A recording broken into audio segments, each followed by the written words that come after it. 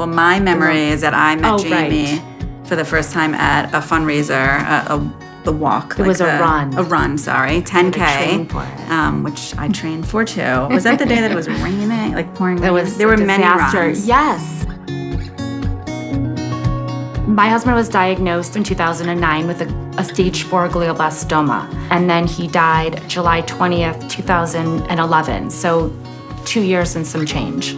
About a year later, I met Darren, Allison's husband, at the Malnati Brain Tumor Institute. My husband Darren was diagnosed in 2005 in similar kind of fashion to Jay, and he passed away after 3 total surgeries in May 2019, 14 years later. Well, Jamie has walked with me on this journey from Darren's 2nd surgery, 3rd surgery. She sat in my house with me and cried with me and understood me in a way that most other people couldn't. And I know that wasn't easy for her either. I am so grateful to her that she was able to put her own fears and thoughts aside and like really be there with me. And it was incredibly helpful. Jamie walked with me for about 6 years. I knew what she was gonna be faced with.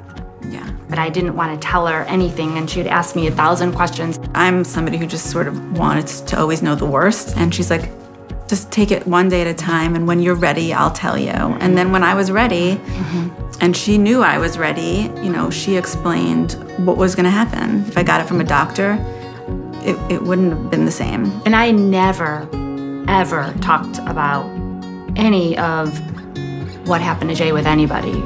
It's too hard. I've always just buried it. Even my therapist would always say for years, you just gotta talk about it. I'm like, I don't wanna talk about it. She'd go, you know, one day I'll come back to you, because I would have these triggers. I'd hear an ambulance. I relived it with her, but for her, I mean, it was hard.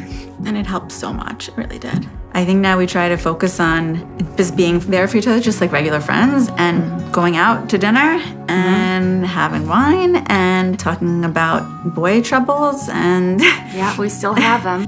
I would say for somebody whose spouse was recently diagnosed with a GBM is to not give up hope, because there's so much research that's being done and so many clinical trials, and because I'm on the advisory council at the Brain Tumor Institute, we hear about it. Don't leave any stone unturned. Be your own advocate and surround yourself with a lot of love and support.